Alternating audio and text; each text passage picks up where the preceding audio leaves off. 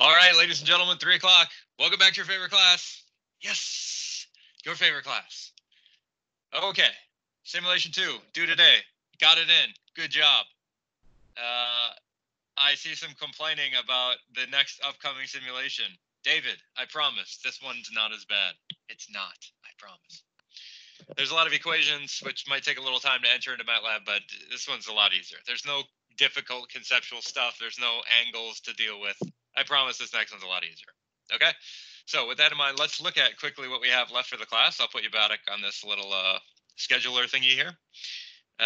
Again, simulation 2 is due today. Remaining material from the course. Here we are, week 9. Not a lot left. All right.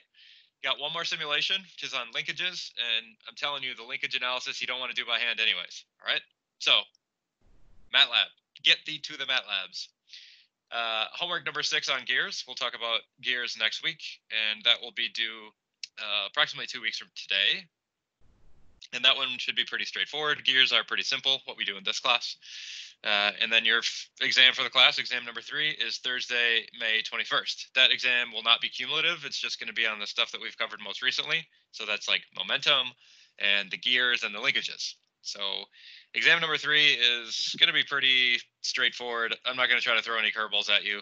Generally, I've been like very happy and very proud of the way that you guys have like come through in this crazy situation. Like everyone's doing their homework, everyone's doing their simulations, like everyone's coming to class, nobody's failing. Like, god damn, you guys are crushing it, right? I'm like really proud of you. So only like 2.5 weeks left. Just keep it going. We're almost done. All right. So that's that. Also, how do we like the meme today? Another student submitted meme. Yes. All right. Student submitted meme. So long, calculus. I survived. The worst is over. Not so fast, says Mr. Thermo. And roar, not so fast, says Mr. Fluids. All right. He's got the bat from Breaking Bad there. The little spikes in it. Yikes. Or not Breaking Bad. Oh, what's the show on AMC? Walking Dead. That's it. Yes. All right. Back to reality. Oops. There goes gravity. Let's remind ourselves where we were and sort of pick up where we left off. So if we remember, we were on calculus. Oh, by the way, happy Cinco de Mayo. Taco Tuesday, so you better get out there and eat some tacos, okay? Olé!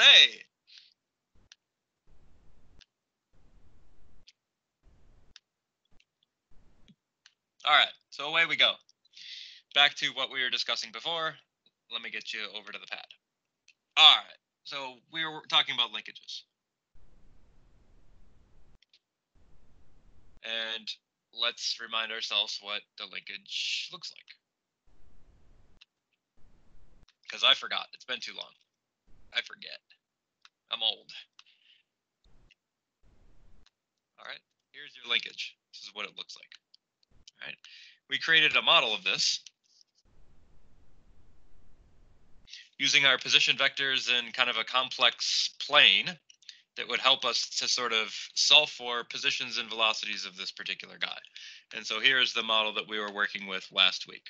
I kind of drew this model by hand, but there's a nice picture of it in the notes and also in the supplementary textbook for the course, which is where I got this particular figure. All right, so here's our general model. We have link lengths A, B, C, and D. And these correspond to position vectors that help us locate various points in this particular link chain. Okay, so here we have like this link length A associated with position vector R2. Oh, terrible. Oh my God. Still makes me mad.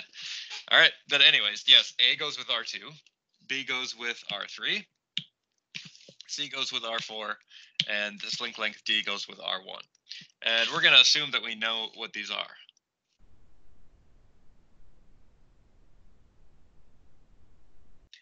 Right? We also have some positions on this particular link, namely what would be like theta 2, theta 3, and theta 4, these angular positions.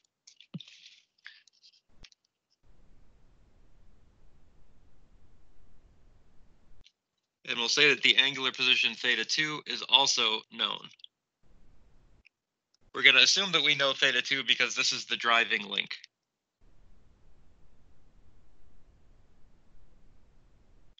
All right, what I mean by that is that we're going to assume in this particular situation that this link is sort of being driven by a motor.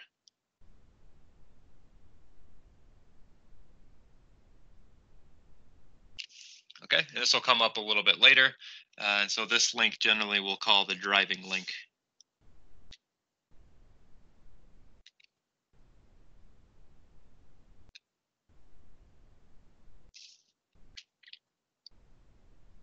All right.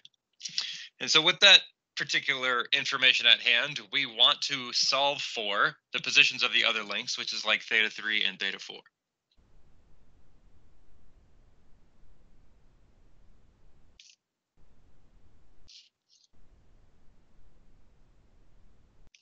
All right, so these are the alternate positions of these particular links.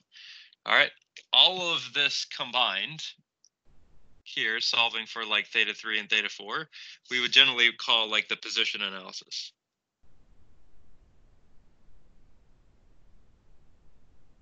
Right, because we know things about the various link lengths, we know the angle of the driving link, and we're looking for what would be these positions of the additional links as well, this theta 3 and this theta 4. And we get this with the position analysis. And the position analysis really starts with what is known as the vector loop equation.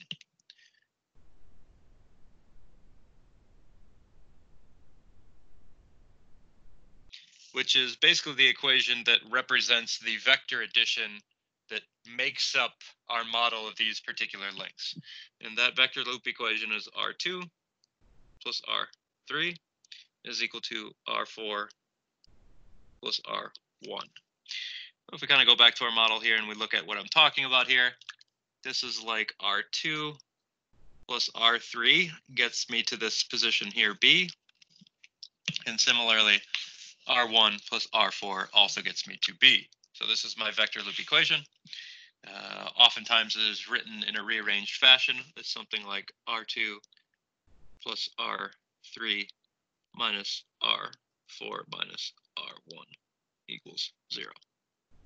All right. So this vector loop equation is useful in that it sort of confines or constrains the positions of all of our particular links.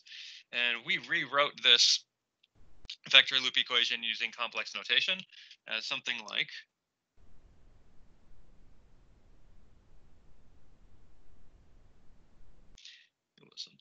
A e to the j theta 2. Yes, A goes with theta 2 plus B e to the j theta 3 minus C e to the j theta 4 minus D equals 0. Right. This was our vector loop equation in complex notation. And the unknowns here, this particular equation, theta 3 and theta 4. All right. This is two equations in the real and imaginary space. All right, so like the x and the y dimensions, but here we're in the real and complex plane. So it's two equations in the real and imaginary space, and you can solve simultaneously these two equations for theta 3 and theta 4.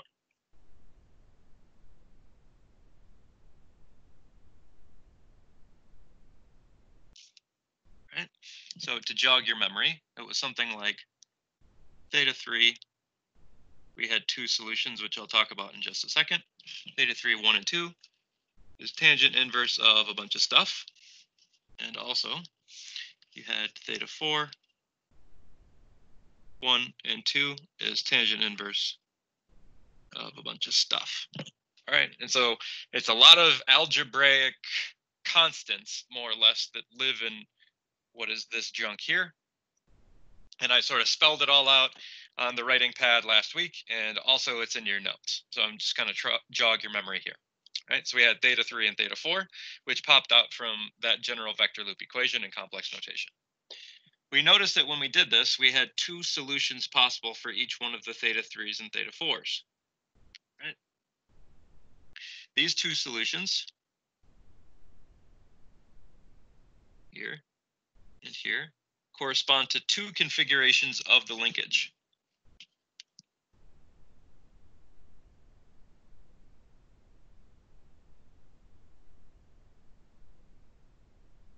Which we called open and closed or crossed. Crossed is kind of the conventional term, but I would say people more often use the word closed to describe it. All right, open and closed, right? Just like a freaking door. Okay, open and closed. Just like the case. The case is shut. All right, open and crossed. So we drew a model of what the open and cross configurations might look like, but pictures are always helpful. So let's put a picture in here. So pictorially, that looks something like this.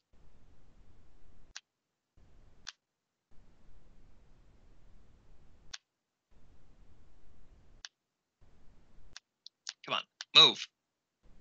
All right, well, I guess it's stuck where it is. You will move now. Okay, well, I guess it's stuck where it is. All right, so pictorially, this is what we got, where we have these two configurations. All right, this first link is being driven, and it does not change. Okay, it's in this particular position.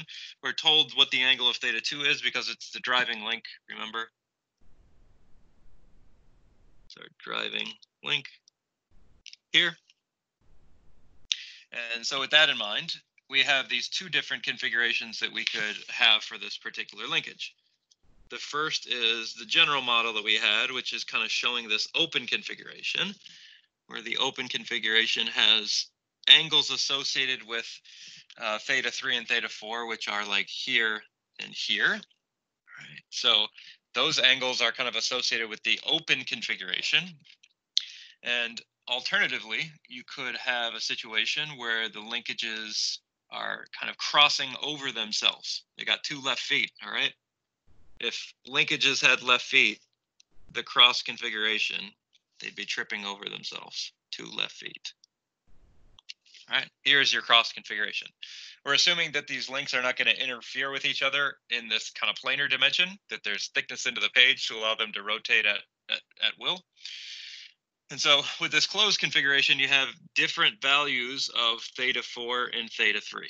So open configuration here uses like theta 3, 1 and theta 4, 1, which, you know, this figure uses theta 3 and theta 4. And then the crossed configuration uses theta 3, 2 and theta 4, 2, or in this figure, what you see as theta 3 prime and theta 4 prime. All right, that's the general idea. So we did all of this last Friday, talked about this, looked at the position analysis, and that's where we are. After position analysis is over,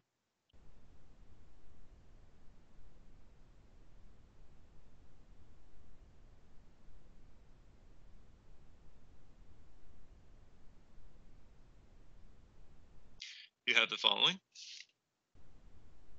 You'll have A, B, C, D, theta 2, theta 3, theta 4, theta 3 prime, and theta 4 prime. All right, so those all of these things will be known.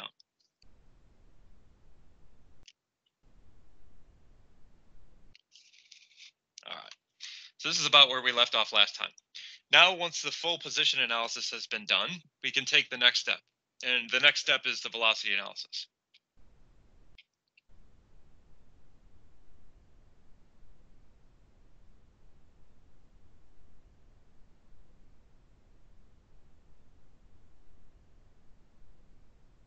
RAR. And that's where we're going to pick up with new material today. All right, so with the velocity analysis, it's going to proceed in a very similar manner, right?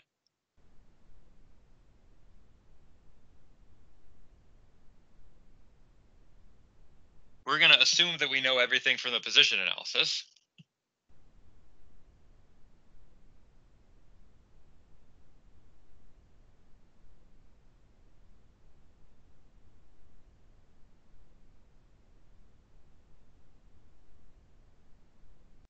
We also need to assume one additional piece of information, and that is that we have the angular velocity of the driving link.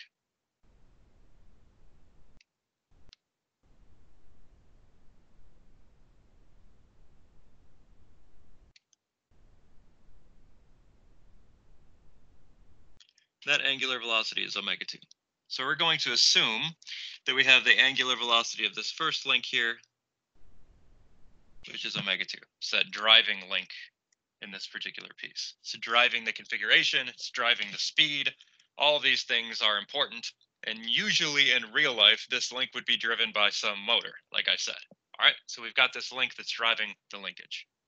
So we have omega 2. All right, that's where we're going to begin. And we're going to, like I said, approach it in the same way. So again, we'll use vector loop equation.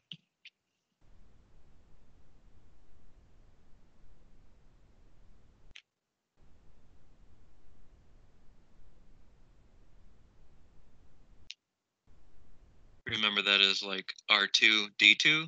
No, just kidding. R2, R3 equal R4 plus R1, which we've rearranged into R2 plus R3 minus R4 minus R1 equals 0. Or generally, we could write this in our complex notation.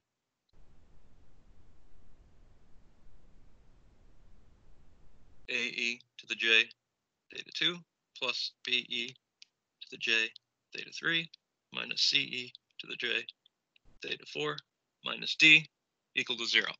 Remember that theta 1 is 0, so e to the 0 is 1. I'm kind of dropping the additional what would be here like e to the j theta 1 because theta 1 is 0.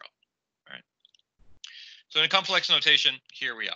This is a vector representation of the positions of our linkages in this vector loop chain. Okay, well, what we want to do now, if we have position vectors, is we want to take the derivative to get the velocity. So for velocity, we take time derivative.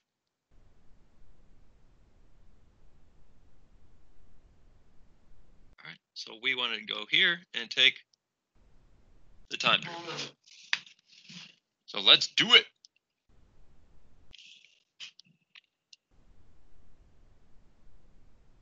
Results in the following.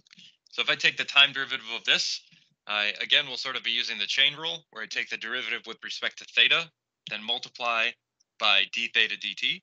So this guy is going to look here something like a j e to the j theta 2 times d theta 2 dt. Again, this back bit results from the chain rule plus b j e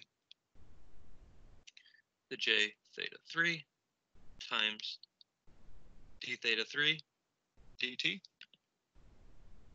minus c j e to the j theta 4 times d theta 4 dt equal to 0.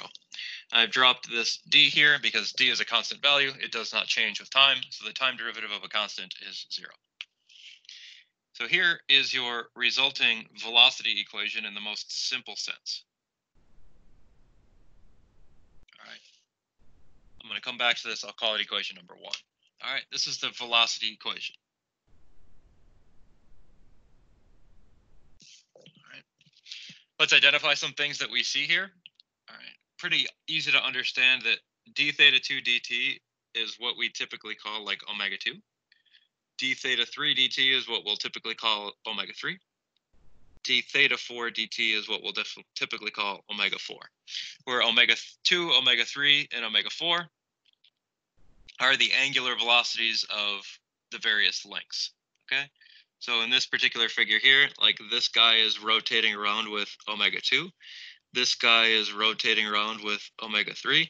And this guy is rotating around with omega 4. This guy, he doesn't rotate. All right, he's fixed. He's chilling. All right. Omega 1 is 0, if you want to write that. All right, obviously, frankly. All right.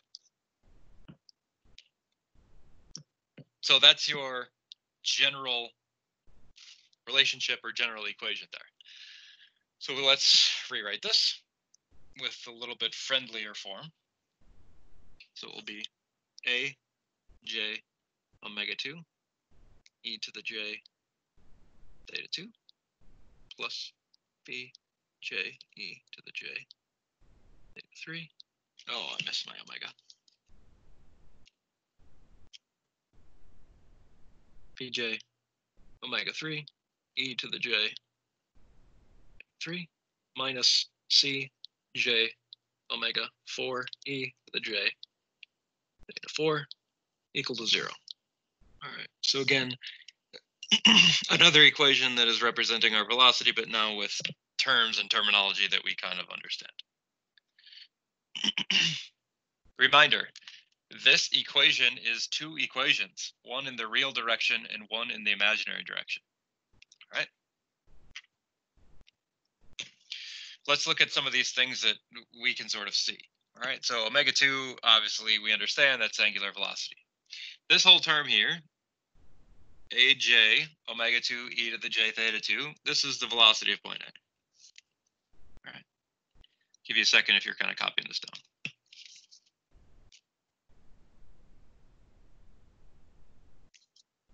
We talked about this before when we really introduced the derivatives of position in the complex coordinate system, that this is the velocity of A. So if we roll all the way back up here,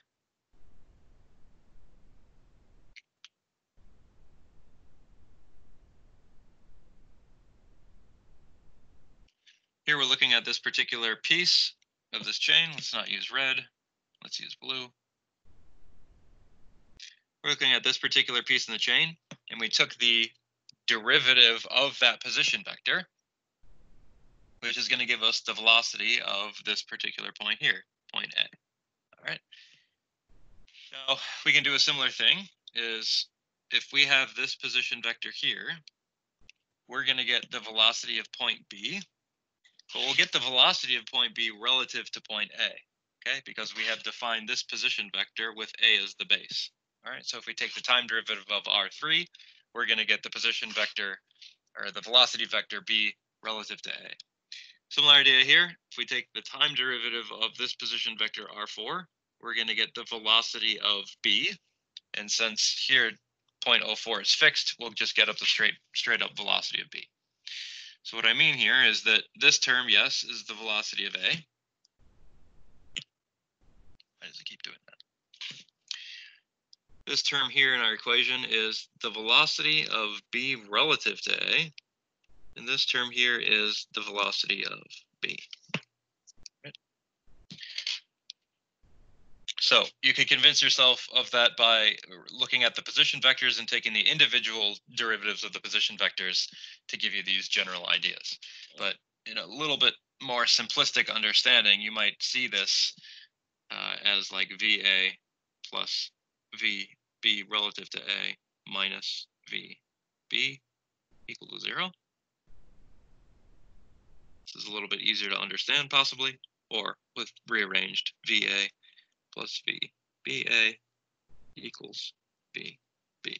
This might also be a helpful equation for you to think about.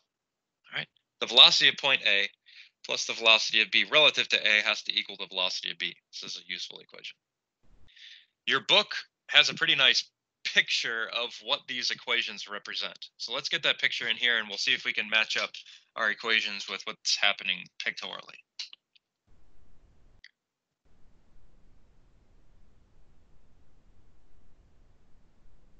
And that is this general figure here.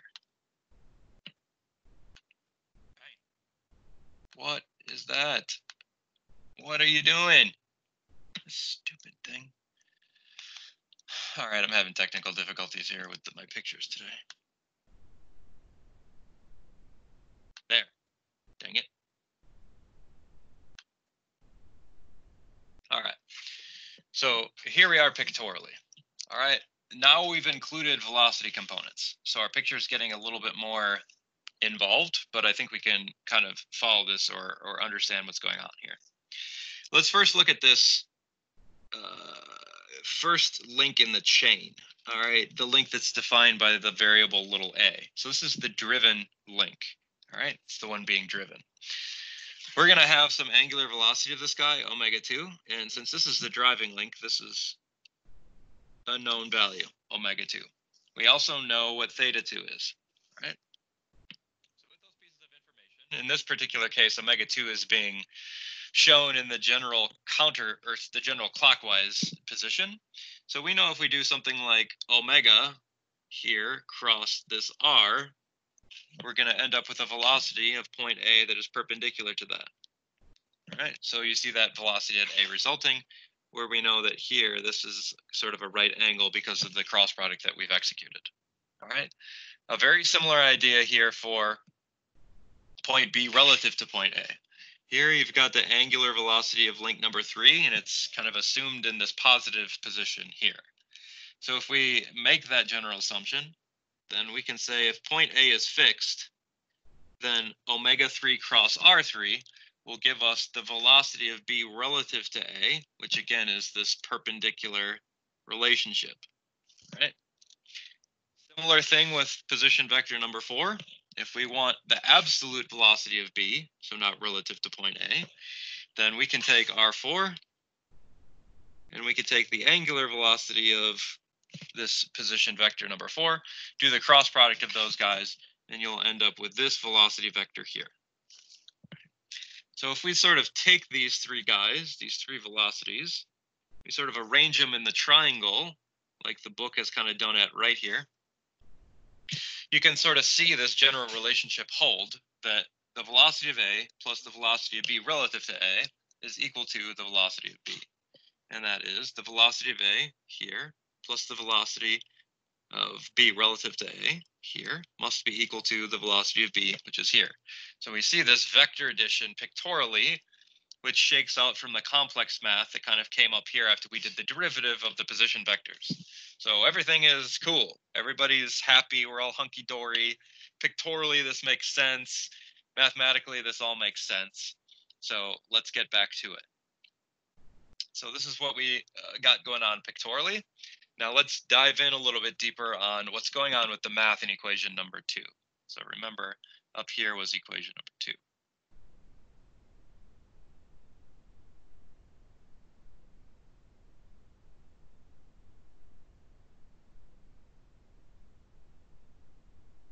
Back to 2. All right, remember equation 2? Here, I'll just rewrite it because I can. I'm the teacher. I'll do what I want. All right. So back to equation number 2, you had something like j a omega 2 e to the j theta 2 plus j b omega 3 e to the j theta 3 minus j c omega 4 e to the j theta 4, all equal to 0. And remember, here we have, this is 2 equations. All right, one in the imaginary space and one in the real space. All right, it's just like I and j components. All right, here we have imaginary and real components. And so imaginary and real components and the unknowns are something like omega 3 and omega 4. All right, so here we are. We've got 2 equations, 2 unknowns, and the only unknowns that we really have here are omega 3 and omega 4, because we're assuming we have theta 3 and theta 4 from the position analysis. Also, theta 2 and omega 2 are given because that particular link is driving the system. All right, if that's the case, you can rewrite this using Euler's formula.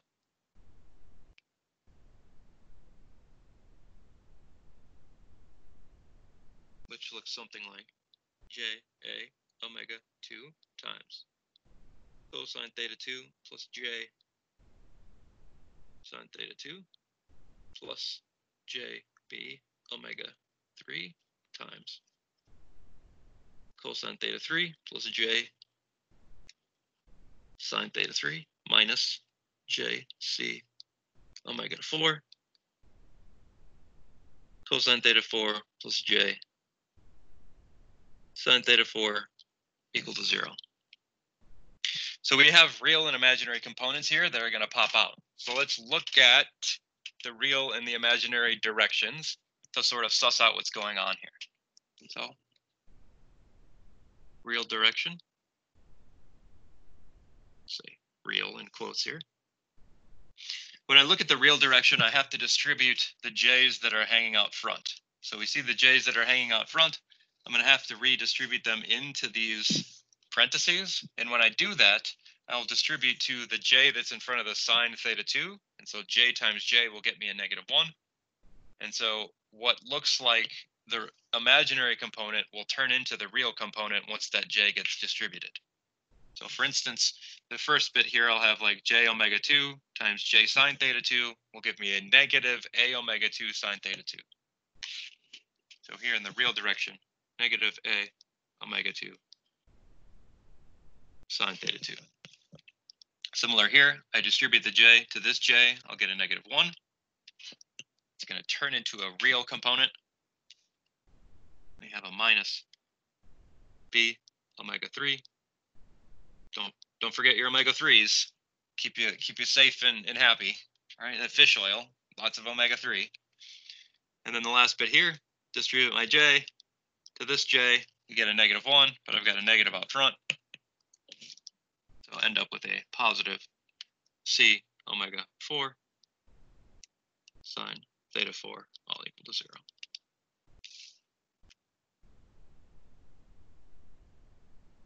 Here now my imaginary direction.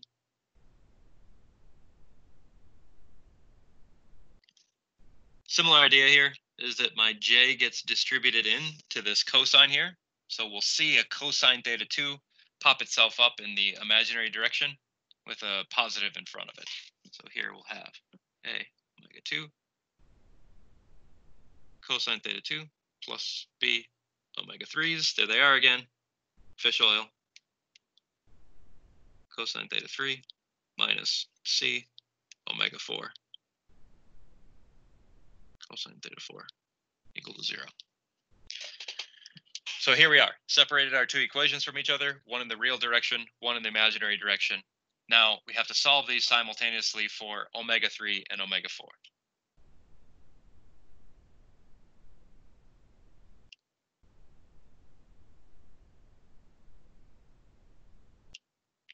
Now I have to remind myself that these linkages can have two configurations, an open configuration and a crossed configuration.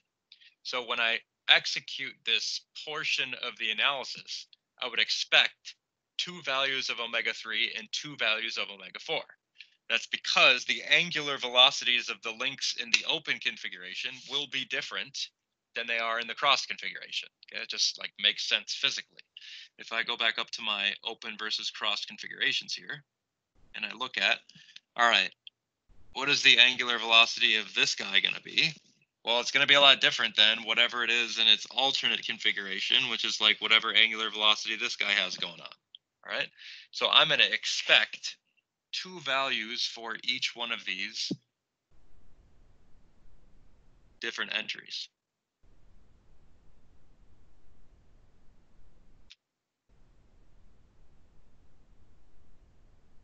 All right. The way that those 2 values come about and pop up is by using different values of theta 3 and theta 4.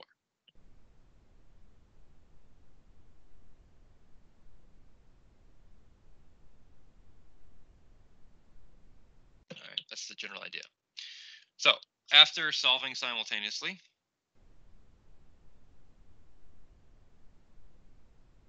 we have the following results.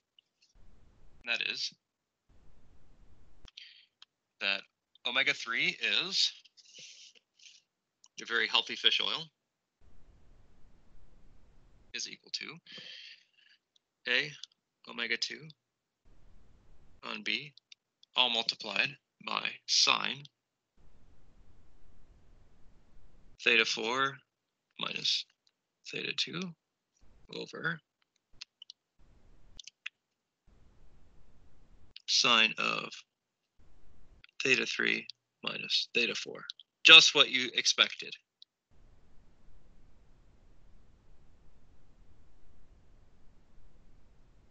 All right. For omega 3, 1, use theta 3, 1, and theta 4, 1. For omega 3, 2, use theta 3, 2, and theta 4, 2. All right. So if you want the angular velocity associated with the open configuration, use theta 3.1, theta 4.1. If you want the angular velocity associated with the cross configuration, use theta 3.2 and theta 4.2, right? The two solutions corresponding to the crossed configuration, right? Just makes sense, right? Okay. So that's for omega 3. And you get a similar looking expression for omega 4, slightly different. A omega 2 here now on C times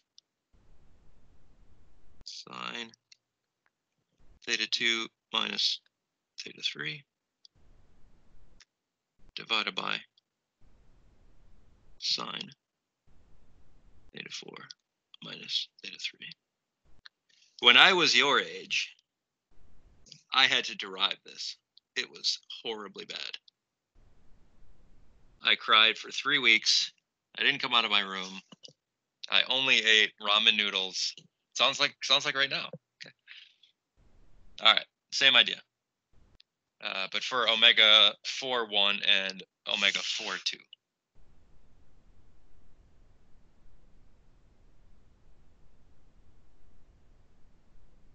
All right, so the values of omega, which is the angular velocities of the links, given the various configurations, can be solved using these equations appropriately. Remember, we have everything on the right-hand side here. This is assumed known, the value of the angular velocity of the driving link.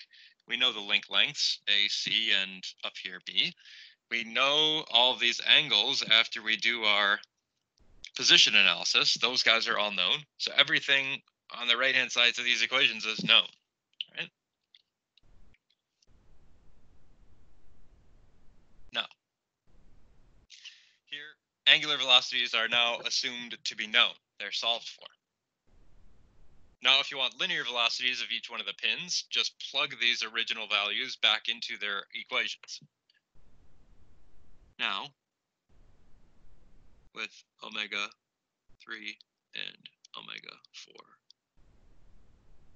known,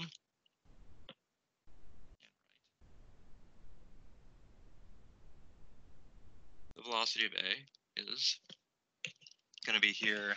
Make sure I get this right.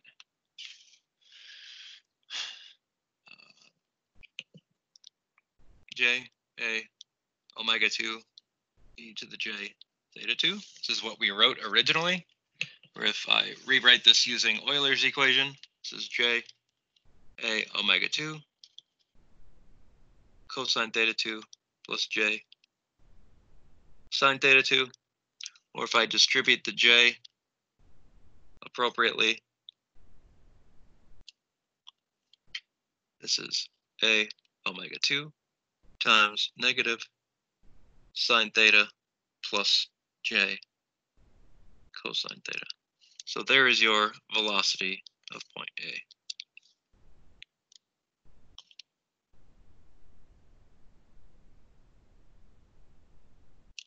All right.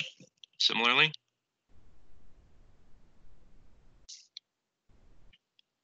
the velocity of B relative to A was given by J B omega 3 e to the j theta 3, which if you work through this in the same sort of manner, you'll have B omega 3 negative sine theta 3 plus j cosine theta 3.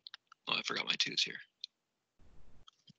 Don't forget your 2's. They're terrible. They're terrible 2's.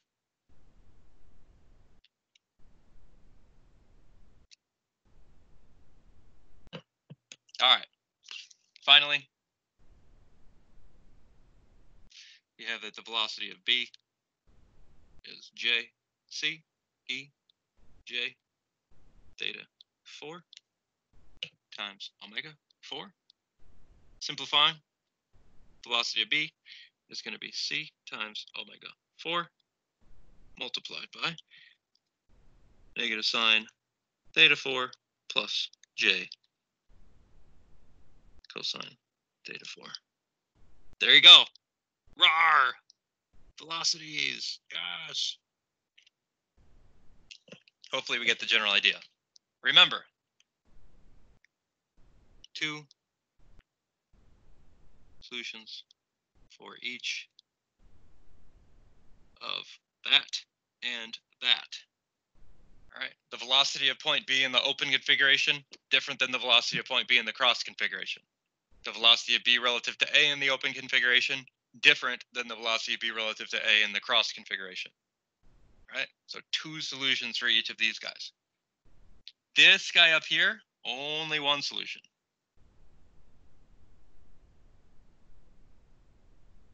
And that's because there's only 1 theta 2, there's only 1 omega 2. Right?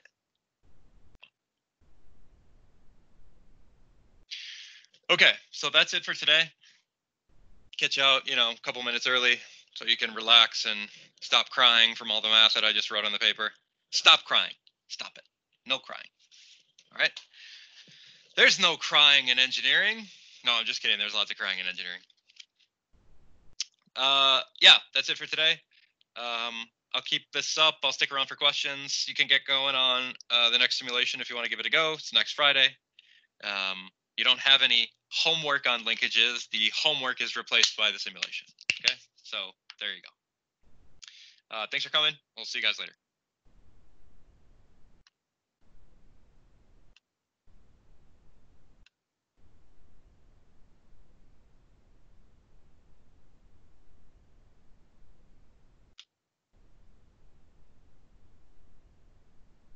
You're welcome, Jess.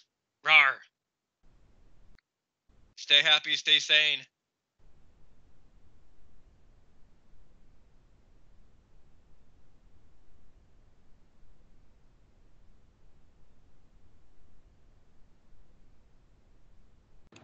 Hey, Dr. Hart, I got a question. So, for the velocity in B, I see Alec, any. are you attempting to talk? I cannot hear you.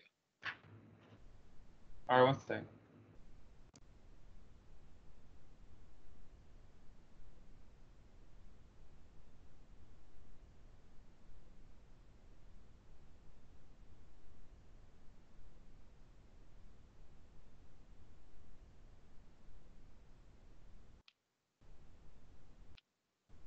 Can you hear me? Can you hear me? Can't hear me. Hello?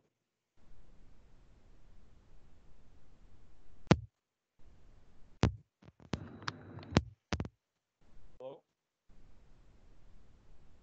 Alec, are you trying to talk here? I can't hear you. I don't know what's going on, but you want to type something in the chat? You want to try a separate call? Let's try a separate call, okay? I'll call you.